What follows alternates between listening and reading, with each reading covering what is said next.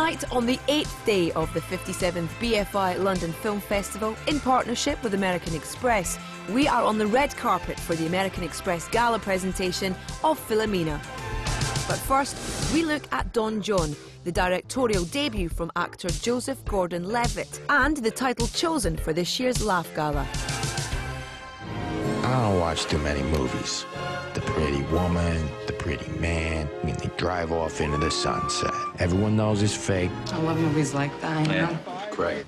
But they watch it like it's real life. Baby. What are you doing? I was just reading emails. No, you weren't. You know, I had the idea for a while of a Don Juan type of character who would watch a lot of pornography, and compared with a princess type of character who would watch a lot of romantic Hollywood movies. I was sort of looking for how to tell this story, and it was actually while I was on the job 50-50, working in that sort of character-based comedy, that I had the idea to do Don John as a comedy, but the kind of comedy that doesn't necessarily come from just jokes and gags, but comes from, you know, relating to the human beings in the story. Oscar-winning documentary filmmaker Alex Gibney was on hand to tell us about his new documentary, The Armstrong Lie. The only person that can actually start to let people understand what the true narrative is me, because we haven't heard it yet. Is the truth. It's a film about Will, and here this guy at the age of 38 was coming back to cycling.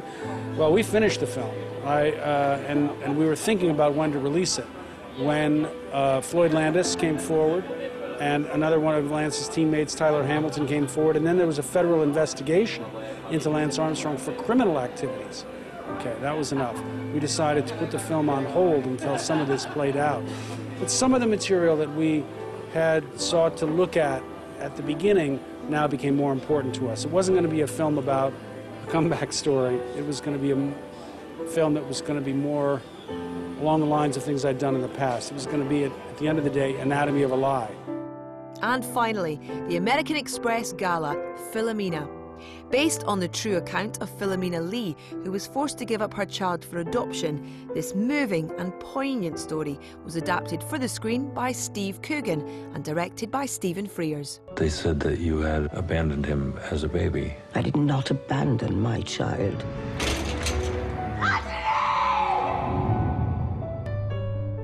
I met him. Where?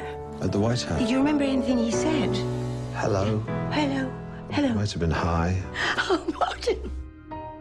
Well, I read an article in the Guardian newspaper 4 years ago, online, when I was in New York, and I found it very moving.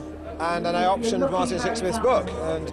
And really, I wasn't quite sure what the story was going to be, but there was a photograph that went alongside the article, and Philomena and Martin were sat together on a bench, and they were both laughing. And the story was very tragic, and the photograph seemed to be at odds with the content of the article, and that intrigued me. My friend Christine Langan at the BBC started talking to me about it and got me. And you just read something and get hooked, really. It's like falling in love. I was a bit apprehensive about the book at first, because I didn't want the book to be... I said, no, I don't think I'll have it published.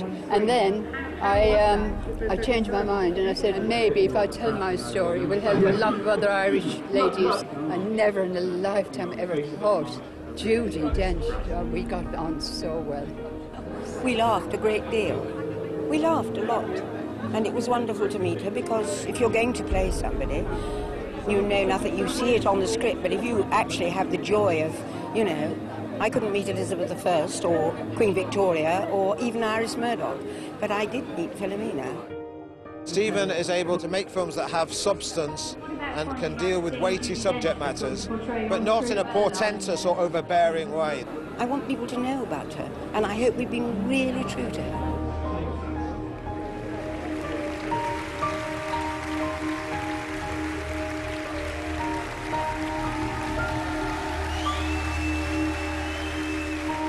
For more festival content, visit us on the BFI player at player.bfi.org.uk.